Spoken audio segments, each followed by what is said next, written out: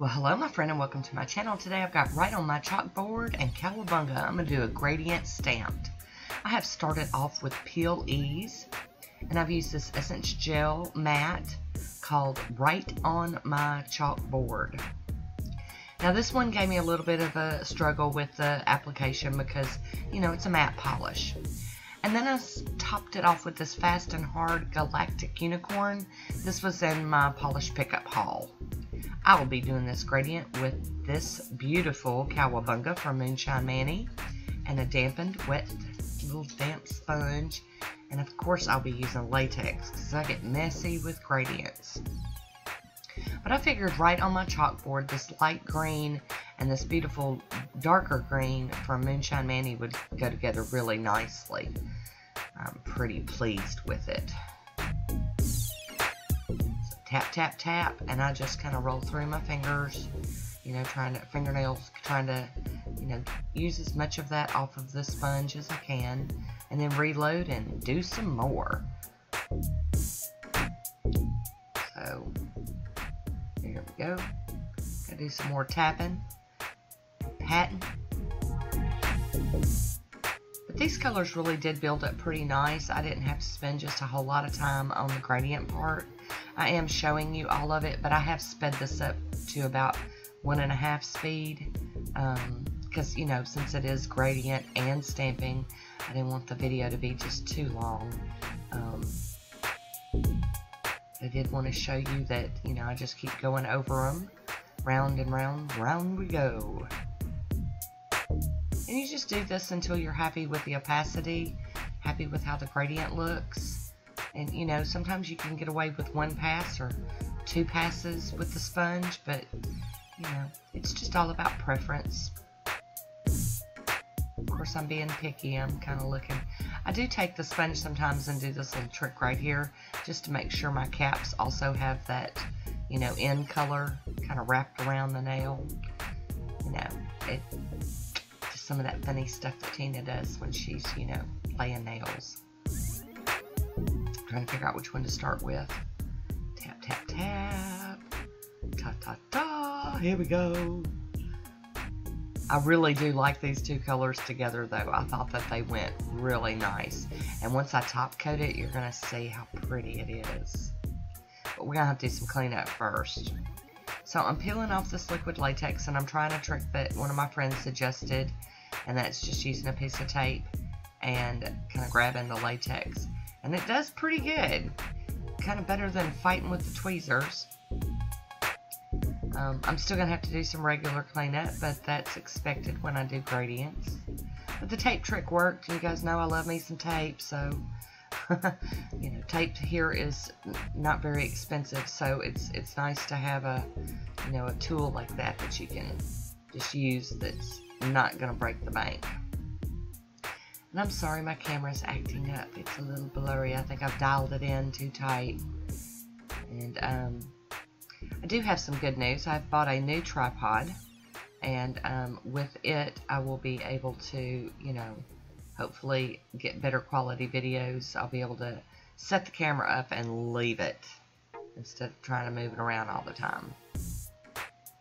That's my tidying up there with the acetone and my cleanup brush. And I have not forgotten to do the brush video. I will do that on all these cleanup brushes I've bought to try. So we're going to top this with some quick dry top coat from Pro FX.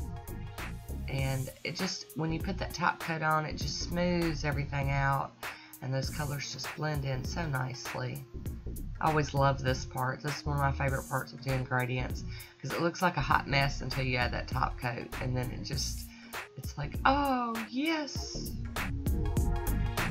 But back to what I was saying, I am still planning on doing a video for all of those cleanup brushes that I have been buying, trying to find my new Holy Grail cleanup brush since mine has been discontinued.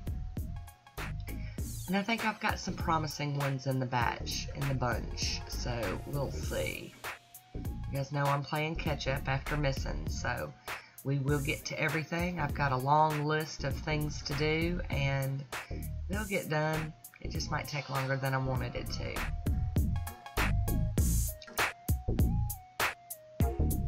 But you know, this is one of those manicures right here that you could just stop right there and wear it just like that. Amazing, all on its own. But we're gonna stamp. I'm gonna be using my Bundle Monster Monocle stamper and this Beauty Big Bang black stamping polish, my Faber-Nail scraper, and this is You Are Beautiful 13, which will be the next plate in the giveaway series of my sneaky giveaways. Can't believe we're already at plate 13. That's just cool, cool, cool. And I'm using a corner image, so it's taking some extra scraping to get, you know, get all that excess polish off. Excuse me. And I am cleaning that plate off with pure acetone in between each image.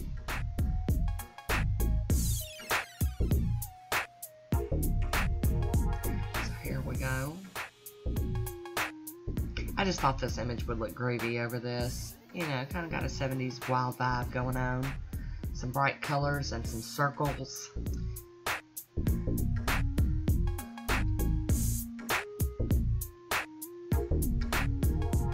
I do like it. There we go. Oh, and back to the You Are Beautiful giveaways. Yep, they're sneaky. They're, you know, they're definitely subscriber thank you kind of giveaways, because you have to be a subscriber and you have to, you know, watch and leave comments on videos, because you never know which video I'm going to pick. It's always going to be kind of a recent video. I'm not ever going to go like back into the archives, but you just don't know which video it's going to be, and I just feel like that's really fair to my loyal friends and subscribers that, you know, y'all are always supporting me and watching me and commenting, and I just wanted to find a way to give back to you guys without, you know, having to give to everybody, because when you announce giveaway, they all come out of the woodwork. You get people that you've never seen, never will see again, and I really have enjoyed doing it this way. So I'm going in with some tape, and I'm trying to use some different tape, because for whatever reason, this black did not want to come up this go around. I'm having to actually break out a Q-tip with some acetone. This was just nasty. Now, I'm telling you, I've never had this much trouble with any of my stamping polishes getting them off the skin. But, woof, I don't know if I let it dry too long. I did get distracted while I was doing this, and that might be the reason, because I let it dry all the way down, but it's all good. So here we go with our last top coat, and I'll be topping this one with Poshe. And there were some areas where I didn't scrape so good, and I've got lines through my design, but I'm totally fine with it, because these were so busy that nobody noticed. You'll notice maybe in the swatch photo, but nobody noticed. There we go. Digging it. Here is that swatch photo.